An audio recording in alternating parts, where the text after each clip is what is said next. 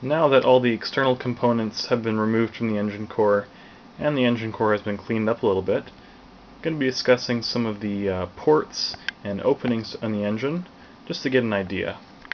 So first off, here on the front cover we have the oil metering pump, which has been removed. We then have another oil line which goes to the oil cooler, and that return line for the oil cooler is way back here at the back of the engine. Also on the front cover we have the eccentric shaft sensor.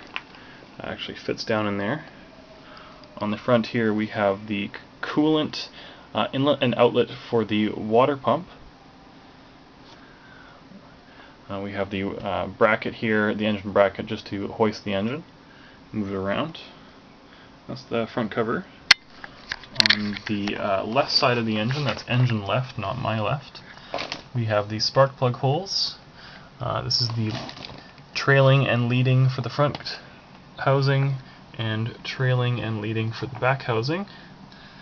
We also have a coolant drain and an oil drain way down here. You can't really see that. Two oil sensors here, temperature and level. We have the oil dipstick hole, as well as the oil fill.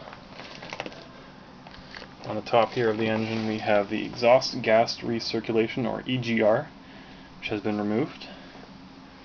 We also have the heater hose. This is for coolant to go to the heater. And another heater hose is actually right back here.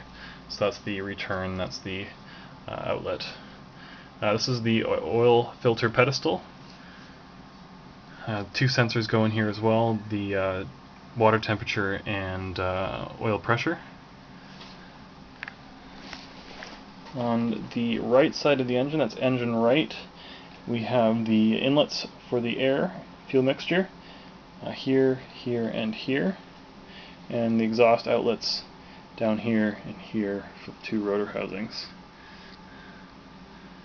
And that, in a nutshell, is all the ports, openings, and passageways in the engine once everything has been removed. Another thing that could be removed is the flywheel back here, but that takes a 38mm big ass wrench, and I have to buy that. Actually, come take a look here. So you can see they're quite a large nut to be removed, so you're going to need a special tool for that. Otherwise, everything's been stripped bare, the engine's been cleaned, and it's ready to be taken apart and rebuilt.